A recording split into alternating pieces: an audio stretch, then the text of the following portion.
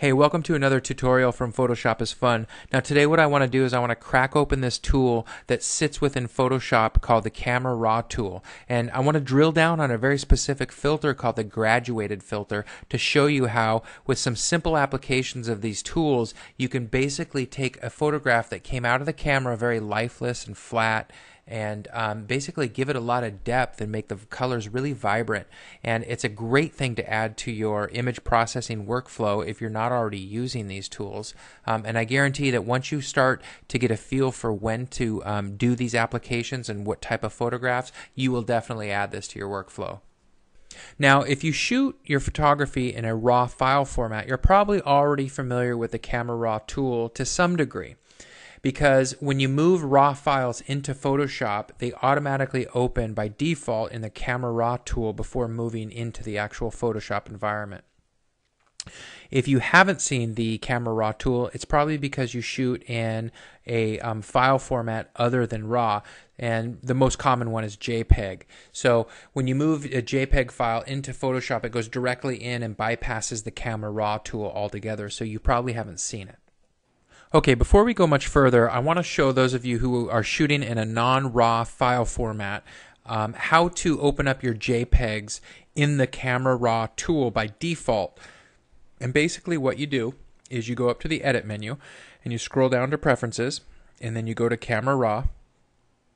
And you'll notice down here at the bottom, the default setting in Photoshop is automatically open JPEGs with settings. And what you want to do is you want to switch that to automatically open all supported JPEGs. And that'll go ahead and move all of your JPEGs into the Camera Raw tool before bringing them into the normal Photoshop environment that you're accustomed to. So now you'll see when I go up to File and I say Open, and I want to open a JPEG, it will open that JPEG in the Camera Raw tool by default. Okay, so this is the Camera Raw tool environment, and right off the bat you can see that it doesn't look nearly as sophisticated as Photoshop, and the truth is it's not, but at the same time do not be fooled by what you see, because there's actually quite a few tools and a lot of horsepower within Camera Raw that you can use in your workflow. So for example, you want to use Camera Raw to do all your heavy lifting. So things like setting your exposure and setting your white points and setting like your contrast and those kind of things is an excellent thing to do in Camera Raw before you move your images into Photoshop. That said, the feature that I want to drill down in on is the graduated filter within the Camera Raw tool, because it is a very powerful way to make your photographs just kind of pop. And if you're a photographer, you know that the graduated filter is used to make your landscape photography a little, have richer colors. It makes skies more blue and not so washed out, and things of that nature. It is a very powerful thing to do in post-processing, because unlike in photography where your graduated filter sits at the end of your lens and it covers the entire photograph, in post-processing, if you use a graduated filter, what it allows you to do is target selected areas of your photograph and apply the effect where you see fit. And it's a nice way to add some creativity to your images. Okay, so let's go ahead and get straight into the filter and how to use it. Now, the first thing you want to do is you want to select graduated filter. And you can see over here on the right-hand side that the slider options have all changed from what they were before. And I'm not going to go through each one because you're probably already familiar with most of them, if not all of them. But what I want to show you is how to use this tool within your photographs. Now I'm going to hold down Shift to start the gradient, and so that it doesn't move, it stays in a straight line. And you can see the green dot at the top and the red dot at the bottom, and the green dot represents the full gradient, and down here at the bottom it's the transparent side. So you start at 100% up here at the green, and it fades down to 0%. And you can already see right off the bat that it's added some depth to the image, and that's because my exposure is set down to half a stop right now. And you can see if I take the slider and I go even deeper, that it'll add more, it'll drop my exposure, and you can see the gradient effect. Now I'm going to go ahead and put it at probably about 1.4 or negative 1.45. I think that's going to be good for what I want. And then I'm going to crank up the clarity. And if you're not familiar with the clarity slider, get yourself familiar with it because it's wonderful. You can do kind of fake HDR with it with some of your photographs. But basically what clarity is it takes, when you go to the negative side down here, it takes negative values to soften the image. So it's nice for like skin tones and things like that. Or if you go to the other side, what it does is it sharpens midtones and it gives you that really kind of HDR and a lot of clarity in your images. You can see as I crank it up. I'm going to go ahead and just crank it up for the heck of it here, just to give you an idea how this works. And then the other thing I like to do with a lot of my photographs is I like to crank the contrast up quite a bit. So here I'm going to go about 35. And you can see right off the bat that the graduated filter effect is pretty nice, but it's not exactly what I want, so I'm going to actually reverse it. And I'm not holding down shift right now, and that allows me to kind of move it side to side and whatnot. And I'm going to go ahead and make it go this direction because that's going to give me the effect I want in this particular image. So that's pretty nice. And the nice thing about the graduated filter is you can add more than one, and that's where it's a lot nicer than the classic photographer's graduated filter lens, because again it allows you to target selected areas. So now I'm going to bring in another one, and I'm going to say new, and I'm going to bring this one in from the right side so that I can get a little more depth to the dirt as it bleeds into the strawberry. And this time though I'm going to select here so that I can move it around, and I'm going to get it a little closer, something like that. And now what I'm going to do is I'm going to turn my exposure so that it's not down so many stops. I'm going to move it up to probably around 1 stop, something like that.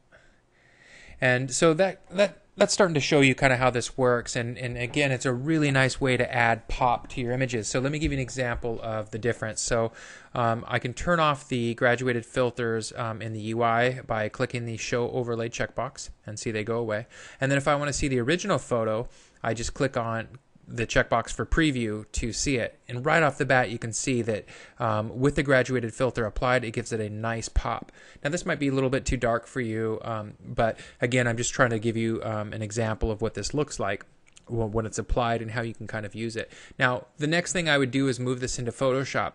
And what I want to highlight is the fact that this is non-destructive. That's what's fantastic about using Camera Raw in this type of application, is it's a non-destructive way to add these effects. So if I open this back up, I'm going to see it. And so next what I would do is I would just open Object, and that'll bring it into the Photoshop environment where I can go ahead and do any further detail work. All right, so before we wrap this up, I want to show you one more example of the graduated filter. And the reason is because it's important to understand when to apply these tools and these applications and which photographs they work best for. And that's really how you kind of hone your skills. Now, as I said earlier, the graduated filter is typically used by photographers for landscape photography and specifically for skies because it adds a lot of color value and whatnot to your images. So I'm going to go up to File and Open, and I'm going to open up one of my raw images that contains a sky. And you can see this image is kind of washed out and overexposed. And I'm going to go ahead and select the graduated filter icon, and I'm going to hold down Shift so that I get a good even level pull.